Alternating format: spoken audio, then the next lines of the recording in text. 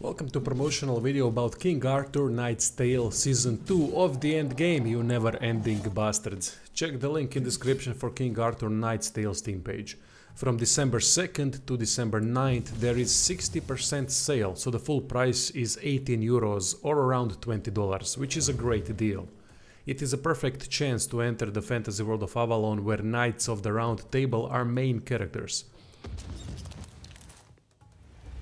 You are Sir Mordred, a nemesis of King Arthur, with the goal to take him down after both of you died at the beginning, although haven't stayed dead for long. You have killed King Arthur, and with his dying breath, he struck you down. You both died.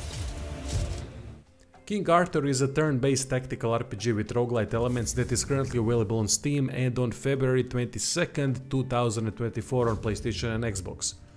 Neocore Games are the developer. Some of you might know them from titles such as Warhammer 40k, Inquisitor Martyr and Incredible Adventures of Van Helsing, which is one of my favorite Diablo-esque action RPGs. Rising Eclispe, a Season 2 free update for the endgame, is now out that adds many new features and mechanics. New players are still gonna be able to enjoy 2.0 update as it is accessible by starting a new game as well as launching Season 2. Next to going out on missions, Legendary Castle Camelot needs to be maintained, upgraded and used as a base to make the heroes good enough in order to battle ever-increasing challenges. Camelot has training grounds for leveling heroes between missions, Crypt for fallen heroes, Hospice for healing vitality, Round Table for increasing loyalty, issuing decrees and laws, Cathedral for removing injuries, Enchanted Tower and Merchant for trading. With Rising Eclispe, two new buildings have been added. One is a shrine that unlocks new powerful upgrades for your merry band. To get the upgrade, special Eclipse shard is going to have to be acquired while on missions.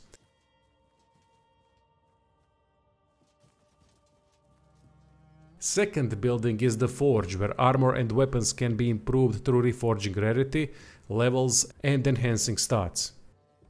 Both of these new features, along with the others, are gonna have to be mastered in order to progress through King Arthur on higher difficulties. Same goes for tactical combat that has plenty mechanics. It is required to understand the challenges ahead, as preparation is key. Enemy types have their own weaknesses and strengths. You'll be facing revenants, undead, wraiths, dragons and all sorts of mythical creatures.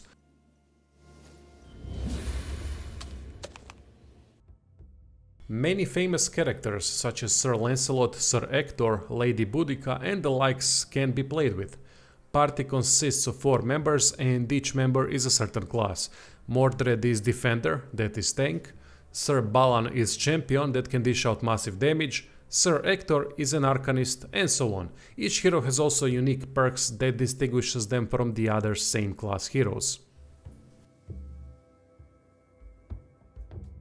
Knight's Tale is gonna throw different types of challenges, and those can be really tough if not using proper tactics and team strength. For example, some encounters are gonna require rushing towards specific enemies that buff whole armies with devastating buffs. Other times, more Spartan-like tactics are gonna have to be used, where team sticks together in order to provide bonuses to one another. Every approach has certain advantage and disadvantage, and not every works as well in certain situations.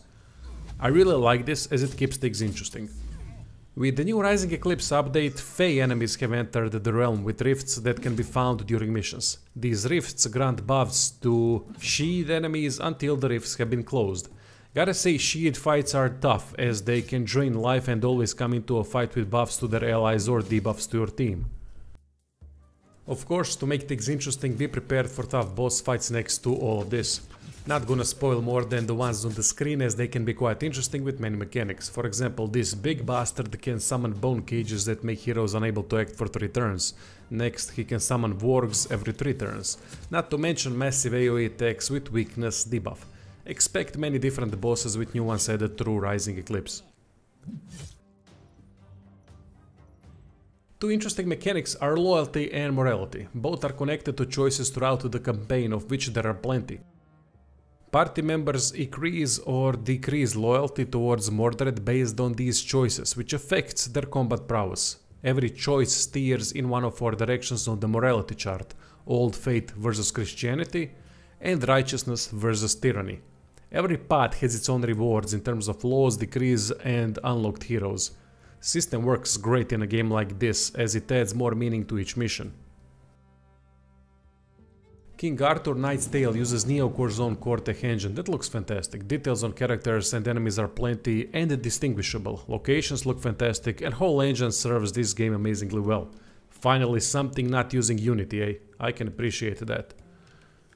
What else is there to say? Big sale right now for a game that offers a lot and can keep you playing for months with plenty of endgame content and challenges. Rising Eclispe is the biggest update so far with overhaul of many skills and mechanics too. There was no better time to run Legendary Camelot than now. Thanks for watching.